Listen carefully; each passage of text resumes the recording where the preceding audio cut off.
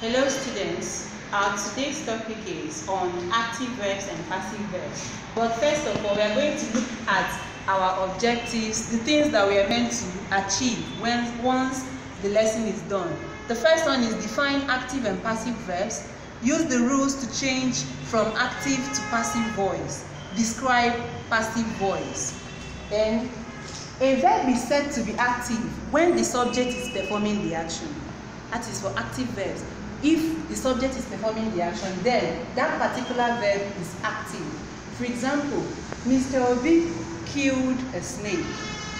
When you look at this example now, you see that Mr. Obi is the subject and killed is the verb. And because it's Mr. Obi that is performing this action directly, then this verb here is active. The same thing with this one. Chike swept the house. Swept is active. Then the next one is passive voice. Passive verbs are those verbs that has been reported. The action of the subject has been reported. And because it has been reported, these verbs are no longer active but passive. Example, using this example that I gave here, we will change it to passive. A snake was killed by Mr. Obi. You can see that Mr. Obi is no longer here. It is no longer the subject. Another thing has become the subject, and because of that, this killed has become passive. The next one is the house was swept by Chike. Now there are rules guiding how to change from active to passive.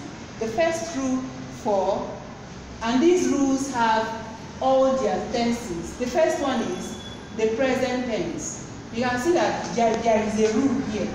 It's just like mathematics. So when you look at this, you see that there is plus here. There is plus here. Don't get scared and say here this is just English mathematics. The first one is when you're changing present tense from active to passive, the object that is at the end will come at the first, plus the be verbs. The be verbs should be in the present because this is present tense, plus passive verb. This passive verb should be in the past participle, plus by, plus the subject. Now let's do it. This is the first example I gave. Mother cooks rice on Sundays. This is active voice. Now let's change it to passive voice using this.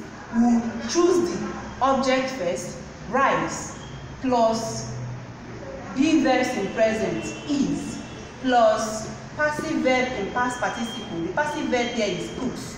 In past participle to become cooked, plus by, plus the subject. Then you can add in anything that has been added. Like the one that is added here is on Sundays. So you add it. Rice is cooked by mother on Sundays. Then the second one is the past tense. The same thing goes for past tense. Object plus be verb in past because it is the past tense, plus the passive verb in past participle, plus by, plus subject.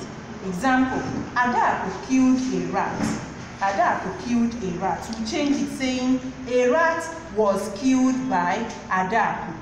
A rat was killed by Adaku. When you look at this, you notice that it's the same thing we did here but the difference is that this is in the present and this is in the past. Now here is your assignment.